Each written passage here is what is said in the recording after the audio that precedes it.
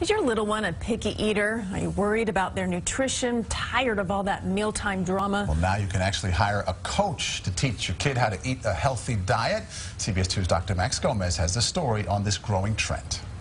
For Debbie Williams, mealtime with 5-year-old Maya isn't always this peaceful. She prefers pizza and hot dogs. If I put foods that would challenge her a little bit, like vegetables, a lot of drama, just crying, I don't want to eat that. And it was more than drama. Maya wasn't gaining weight, and her pediatrician was concerned about her growth. I was at a place where I didn't know what to do anymore. It was becoming so stressful that we try to get her to eat and try new foods, and she'll gag and she'll throw up, and nobody wants to have dinner like that every single night. So Debbie hired a coach to work with Maya on her picky eating.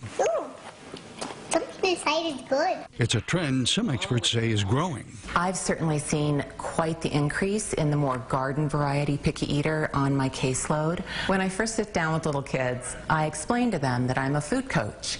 They have soccer coaches, they might have a softball coach, and I'm here to help them learn about new foods. The coach's approach is to incorporate games and encourage children to take small samples of unfamiliar foods. I am a therapist that brings toys to the table. Over time, we slowly fade the toy out of the picture. Sometimes bringing in an expert makes all the difference. A lot of times we will kind of say a lot of the same things that the parents are saying to the child, but we're in a non-parental role and they respond positively. Every week there's more and more foods that at least she's willing to try, so we're happy. Even if a child decides not to eat a specific food, it's important to keep trying.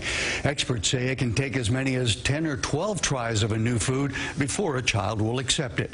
Be patient. A healthy diet is not built overnight. Dr. Max Gomez, CBS 2 News. Easier said than done, doctor. Well, experts also suggest getting your kids involved in the preparation of healthy foods. And you know what? That outside voice could be helpful, right? It really could. Because after all, as our kids say, we don't know anything. Somehow it creates magic when someone else says it. That's right.